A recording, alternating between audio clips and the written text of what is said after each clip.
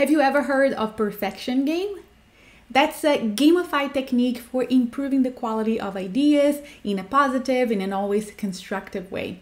So if you want to help your teams to gel a little bit faster, to become better at collaboration, and definitely get really comfortable and used to constructive feedback, and why not, while having some fun in the process of getting some serious improvement, keep watching.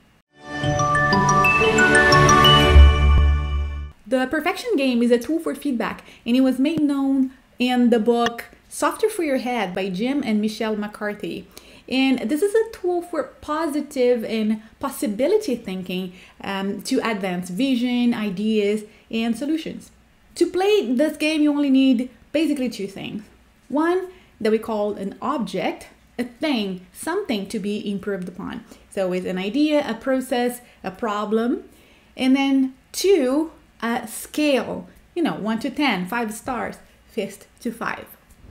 Now, how do you play this game? There's basically 6 steps, and I will illustrate them so that you really see them in action. And it all starts with asking for permission. Hi, would you play the perfection game with me? Yes? On a scale of 1 to 5, how would you rate this idea? I would give it a 2. What I like about it is, what would have made it perfect? What would have made it perfect for me is, thank you. And then you repeat the process with the other team members. You really want to gather all those ideas. Now, other than following these steps, there are a few rules in this game that you also want to remember. The first is that this is a positive disruption. Nobody's interested about what you didn't like about the idea. The point is to make it better. So really, if you have an idea to make it better, bring it so. Otherwise, you are automatically giving it the highest score in the scale. And that is really simple. It's just because you want to advance from a positive perspective. It's just, a better way to help people collaborate, building on top of what each other said. The second important thing, and I kind of gave it away a little bit, is that if you have a scale of 1 to 10, 1 doesn't mean I don't like, and 10 means I so like it. No. 1 means, hey, I think this idea has very little value. And 10 means, wow, I think this idea has so much value. So the contribution is not about your personal taste or something that you think you would have done better yourself. The possibility here is, okay, being as it is already, how do we make it more valuable? So you really get to see that this is really about positive feedback. This goes a lot deeper than just, your shallow opinion or my shallow opinion. We are really assessing value. We are really collaborating here to build something. It's more about finding a solution than finding fault, which is usually a hard state of mind for most of us to tune in.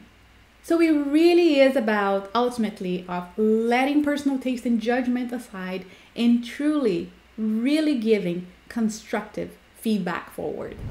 Now, what would you apply the perfection game technique? One place I really used the most was when trying to build better user stories with my team. And it's very simple because user stories are somewhat hard for people to wrap their heads around. It's all about bringing value, so the whole game feels very appropriate. And all these things are really a skill. So instead of just looking at the story and scratching your head or saying the things that you don't like, how about looking at it and trying and improving that collectively? Not only you get the benefit of better stories being written, but you also have the whole team working on building it. So it does a ton of good for the collaboration piece, for the learning together piece, and ultimately just for the team to just improving together collectively. I do give you some more ideas on how to apply this part of, user stories with perfection game in the blog post down below. I also give you more ideas on where else to use it, such as, for team development and for problem solving. So go check the link down below, go check out the blog. And you know what? If you like this video, just give it a thumbs up. And if you want to see more content like this one, make sure to click subscribe so that you don't miss a thing. I will stop this video right here and I'll see you in the next one. Bye.